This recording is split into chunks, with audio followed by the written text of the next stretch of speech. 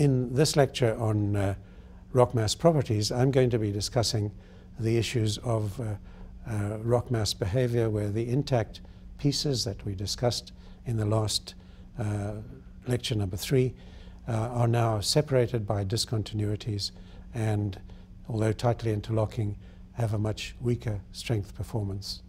In the opening slide here, you see a road cut in Greece, and it's obvious from the folding and deformation that's occurred in that rock mass that we're no longer dealing with anything like an intact material. Engineers love to have numbers to use in their calculations, and there is a great pressure to categorize rock in terms of some kind of number that you can use to calculate properties. And in my opinion, that's the wrong way of approaching the problem, because we're dealing with geology as given to us. And so to me, the starting point and the fundamental requirement in any rock engineering project is the presence of a very good, well-trained engineering geologist or geological engineer or geologist with some understanding of the concepts of mechanics, who's familiar with the local geography and geology, and who can understand what the process he's involved in is aiming at, so that somebody who understands the origins and characteristics of the rock mass is a really key component of that process. And let's forget the numbers until later in the process. This map shows the tectonic plate boundaries and earthquake locations around the world, and the yellow dots are sites that I've worked on around the world. And you'll see that they vary from benign conditions in southern Africa, which is a very stable continent. It's surrounded by a large plate. There are no major active tectonic boundaries, and so it tends to be a very stable continent with very predictable conditions, which you'll see later in the lecture. On the other hand, a lot of the projects I've worked on are associated with major mountain chains, the Andes, the Himalayas, the Rockies, and these are totally different in character in terms of their rock mass behavior, because the rock very often has been tectonically deformed, and the shear strength of the discontinuities is entirely different from those in a stable environment.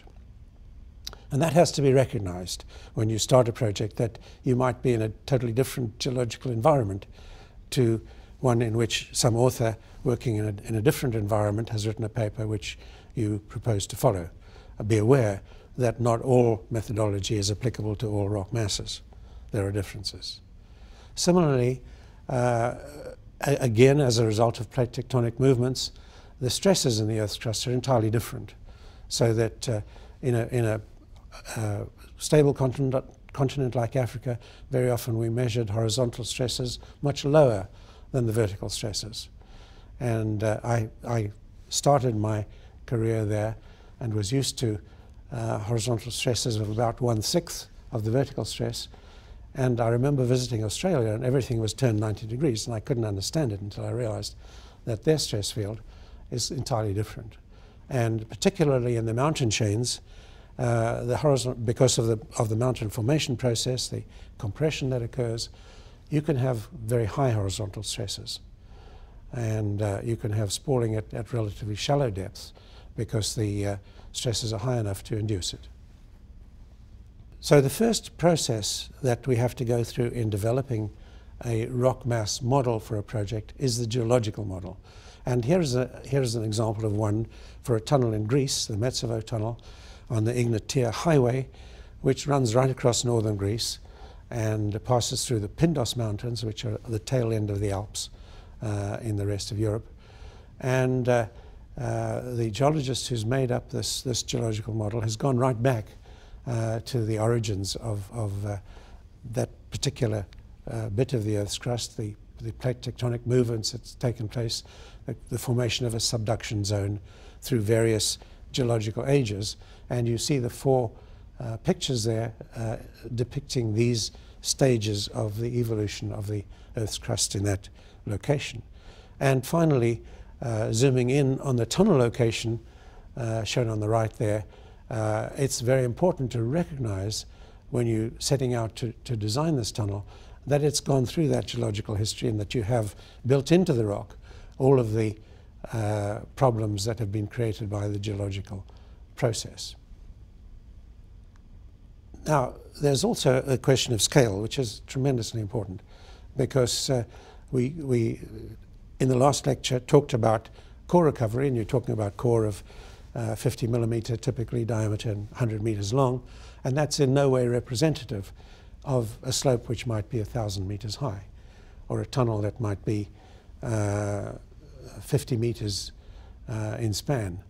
So that you have to consider the scale, and it's very difficult to come up with simple numerical solutions that incorporate an automatic adjustment for scale.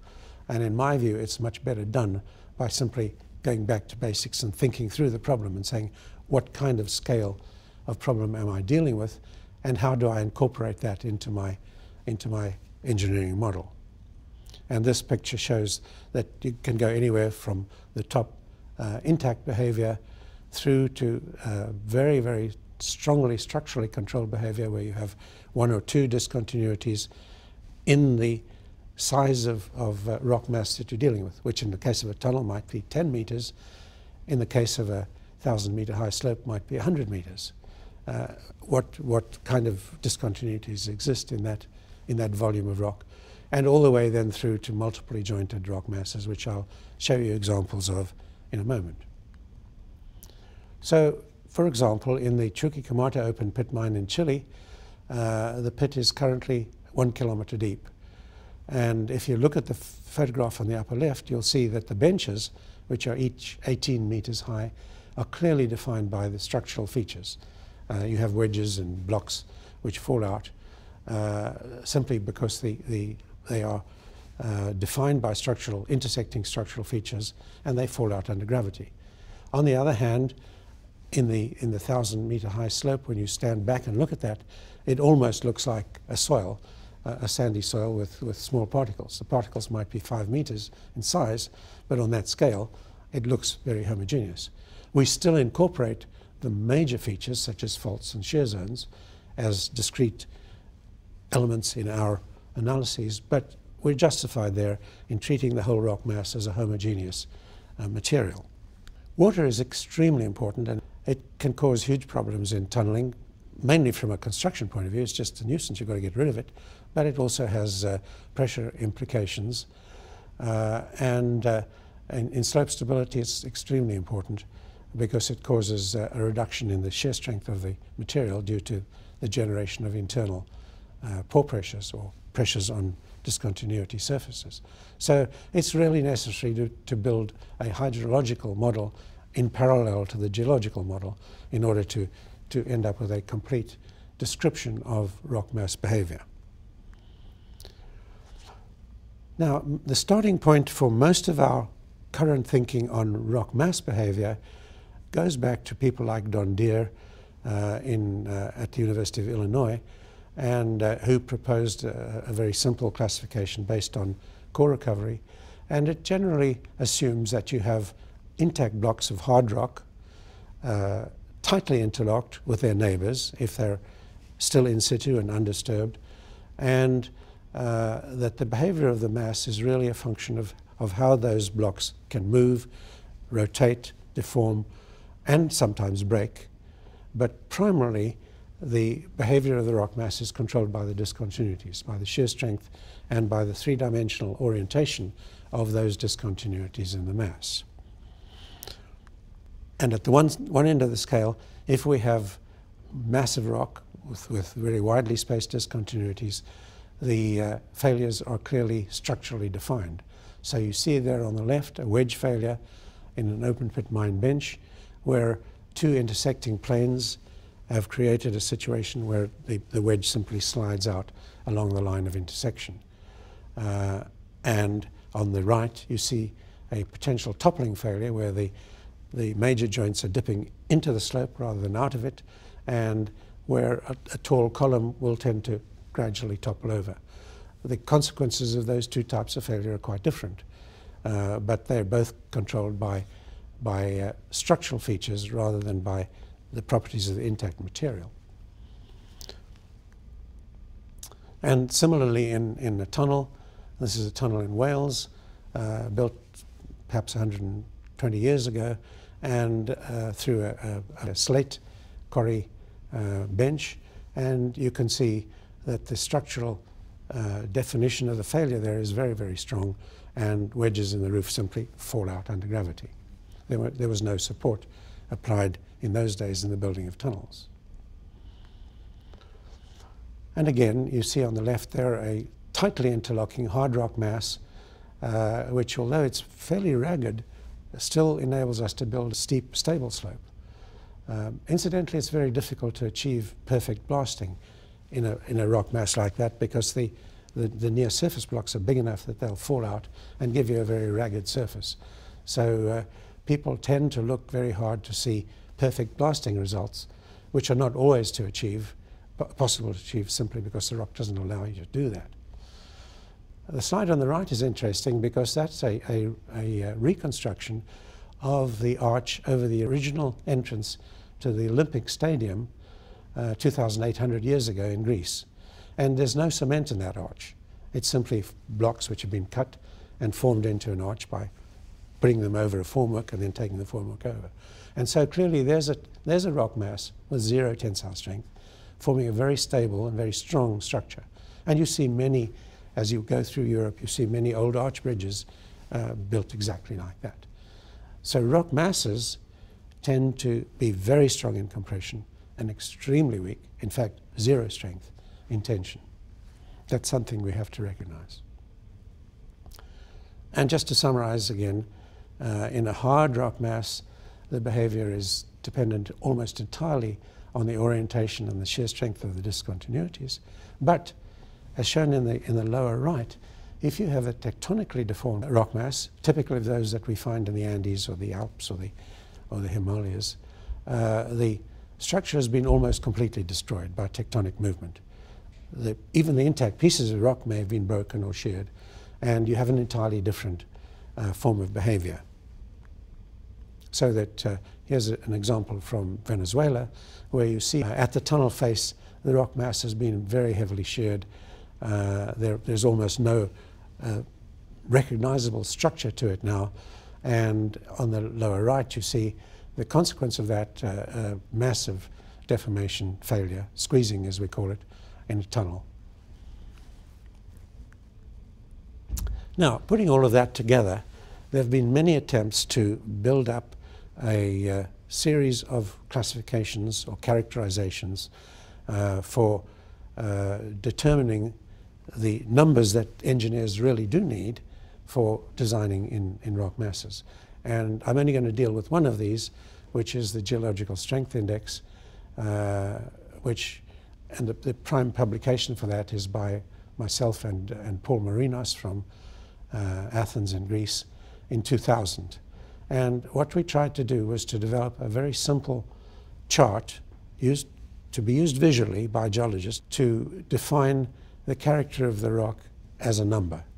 And in intact rock, as you see here, the blue ellipse with the number 85 in the center of it is for massive, very sparsely jointed rock, very clean, tight joints, and it behaves almost as an intact material, or does behave in the extreme where you have a GSI value of 100 as intact material. And that tends to give us problems of brittle spalling in tunnels and boreholes. That's the one extreme.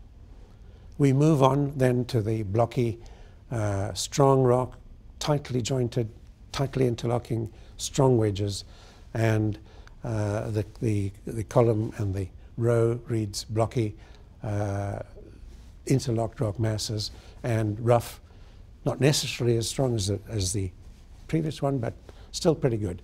And that gives us a GSI value of 65.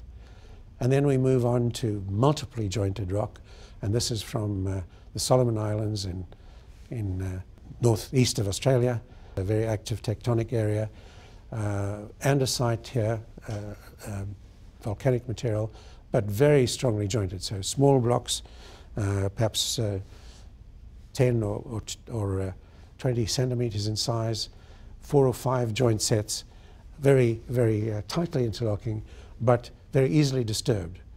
So blasting in that will simply call it to rattle down on the floor.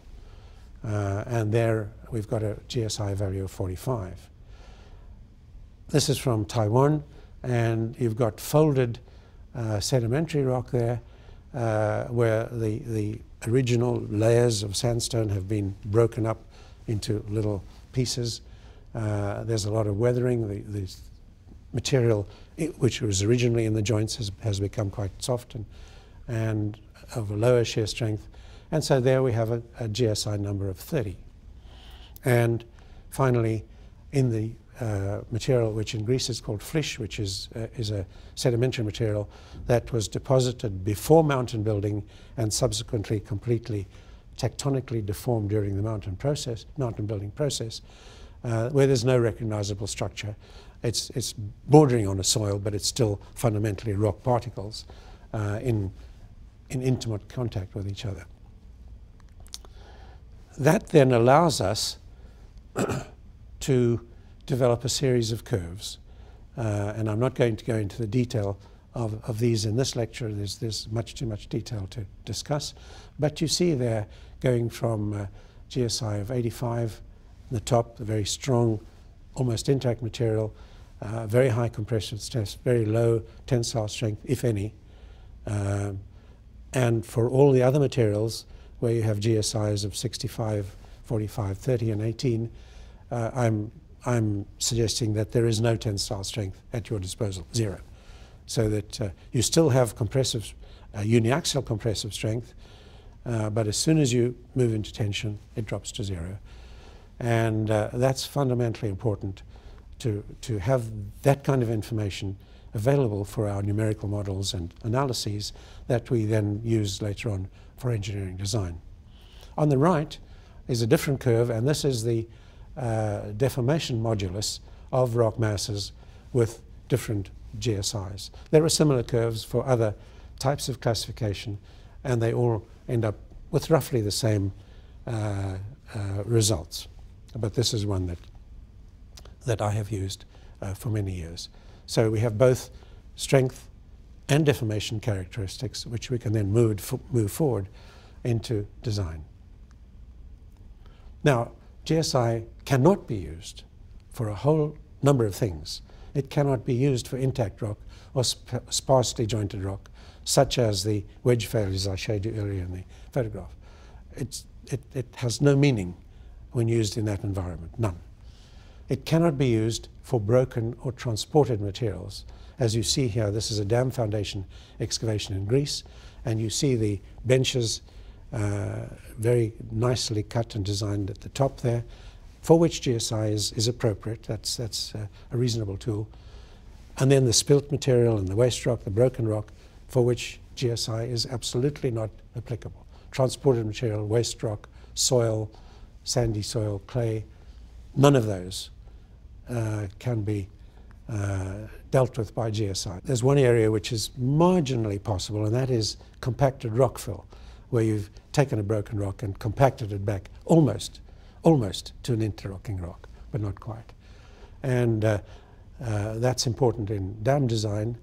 And in fact, this slide is of a very large triaxial cell for testing 1 meter diameter, 2 meter long coarse specimens of compacted rock fill, used in the Snowy Mountains hydroelectric project in Australia between 1949 and 1974. They built a huge number of dams and underground facilities. And so this was a key piece of equipment for testing those core samples. And the behavior of that material is not too dissimilar from a weak rock. And concrete fits into the same general spectrum of behavior, and there are similar cells for testing concrete. This is a series of tests that was carried out in South Africa in the 1960s after a massive coal mine collapse. And we mobilized a group of people to try and understand the strength of coal on a real scale, not little laboratory samples, which are very difficult to do in coal anyway, but at a scale approximately equal to the field scale of coal mining pillars. And on the right there you see a coal pillar, which was about 4 feet high and 2 feet by 2 feet in size. And on the left you see a coal cutting machine, which is just a great big chainsaw, enormous chainsaw, which is used to actually cut the coal. And that was used to cut the coal specimens, which were then loaded by the array of hydraulic jacks you see there and instrumented. And before testing the pillar, we drilled in stress measuring cells so that we could measure the stresses during loading. And on the right there you see a failed coal pillar. Those types of tests are extremely expensive, and you can't really do enough of them to build up a database of sufficient information to do probabilistic analysis, but occasionally they're useful to do. We seldom do this kind of thing anymore, but we still do a lot of plate jacking tests or jacking tests to measure modulus in situ, and I'll show you some of those in a moment. This is a dam project in China where in situ shear testing was done, and you'll see the equipment there on the left. The vertical blue hydraulic jack is to apply the normal load on the specimen, which is simply cut out as you mine the trial tunnel in which the test is carried out. And the inclined blue one applies the shear load and a set of instrumentation to measure the deformations and so on. On the right you see the shear surface, which had been tested, and to get 1 point on a shear strength curve. I remember visiting France many years ago with a dam engineer, Pierre Lund, and he showed me a large test that they'd done, and he said, this test cost me a lot of money, and he said it gave me 1 point on a curve and I'll never do that again. So we don't tend to do too much of this. We tend to do it now, as I described in the previous lecture in the series, by measuring the friction angle and adding the roughness, or the characteristics of the sheared surface, should I say. This was equipment used in Portugal in the 1970s, and what they did here was to drill a hole and then lower a saw. The hole was to accommodate the drive mechanism for the saw, and cut a vertical slot into which was then lowered a flat jack consisting of 2 welded steel plates close to each other, and pump in hydraulic fluid under pressure so that you're deforming the rock mass and measuring its deformation modulus. The difficulty is with flat jack testing of this kind, and there have been several attempts to do it, is you're very close to the surface, so the rock tends to be disturbed before you're doing your test anyway. So much more typically, and that's a recent photograph in a hydroelectric project, we tend to do this with large hydraulic jacks. So you create an excavation, a trial tunnel, or an adit as we call it, and you put into it a large array of hydraulic jacks. And down the center, between the 4 jacks there, extensometers are inserted so that you can measure the deformation of the rock mass over a considerable depth below the loading pad of the jack. And there's one a vertical jack and another one horizontal jack on a project in South Africa. And that type of testing is still done and is still very important, because it calibrates the rock mass on site, in location. And here's a case history that wraps up this discussion, because we really need to have some means of confirming that all of the information we've gathered together and analyzed and come up with failure criterion and done piecemeal testing pulls together and gives us a workable rock mass model which actually does perform in the field. And so I'm going to go through a little case history here of the Drakensberg pump storage project in South Africa, which was designed in the early 70s and completed construction by the late 1970s.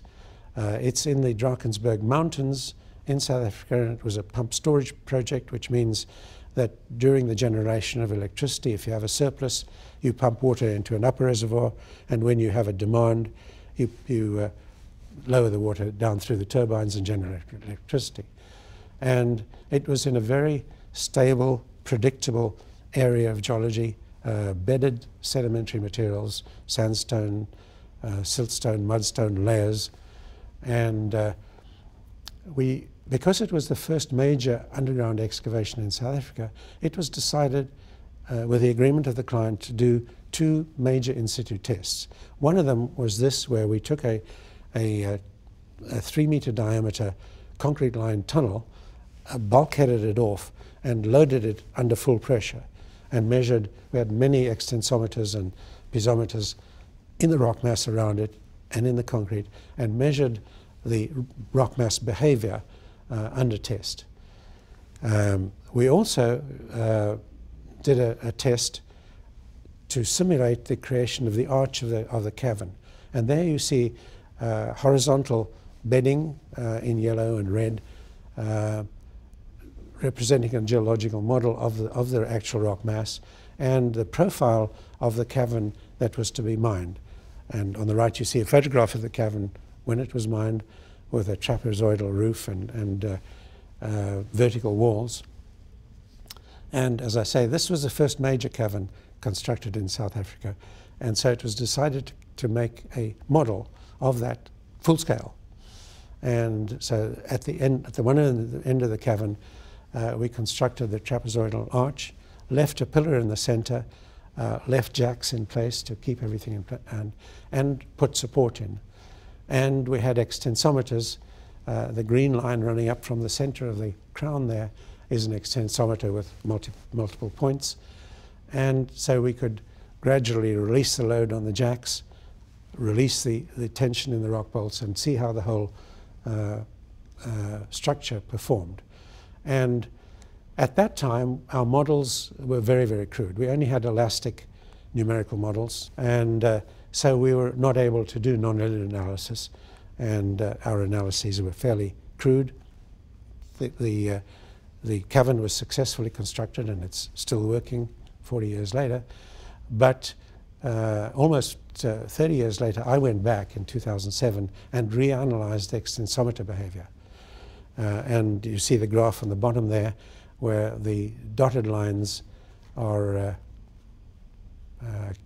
measured and the solid lines are calculated, and then the colors correspond. And so for rock engineering, that's pretty good. You couldn't do a lot better. So we had confidence then that this model actually worked. That confidence was tested recently because about 10 years ago, they started working on a sister scheme about 30 kilometers away. They needed another pump storage scheme, and so a new scheme called originally Hoek, now called Ngula, was designed. And so the question arose, could we use the data from Drakensberg in a rather similar, not identical, but similar rock mass setup for the design of the Ngula underground excavations? And I never went to site, but I corresponded a lot with the designers because I'd worked on Drakensberg. And they then went ahead and designed a cavern using a very similar rock mass model to that which I had derived from my back analysis. Basically, what it showed was that if we treated the horizontal layers of rock as intact beams with weak bedding surfaces, we got a very good agreement with the actual behavior as measured. And that's the Ngula cavern under construction. These are the sequences, and I'll be talking in lecture number 6 about the design of large caverns and about the need to sequence very carefully, design your structure, because these days we use rock as the engineering material. In the old days, we tended to construct a hole and then build a building inside it because the engineers didn't trust the rock. Now we know enough about rock to use the rock itself as the engineering material and to support it with cables and rock bolts. And I'll talk about that in lecture number 6. But those are the layout of the extensometers and the excavation sequence, and there are 2 references there to papers describing this. And here are the measured deformations, The upper left and the lower right are deformations measured and calculated for the crown, and they're almost perfect agreement. The upper right and the lower left are measurements in the sidewalls, which are a little bit more difficult because you have a very tall, irregular sidewall with different cutouts in it, and so you get slight variations in its behavior in terms of modeling. But again, in terms of rock engineering, these are excellent results, and to get this far, I think is pretty good. Thank you for your attention.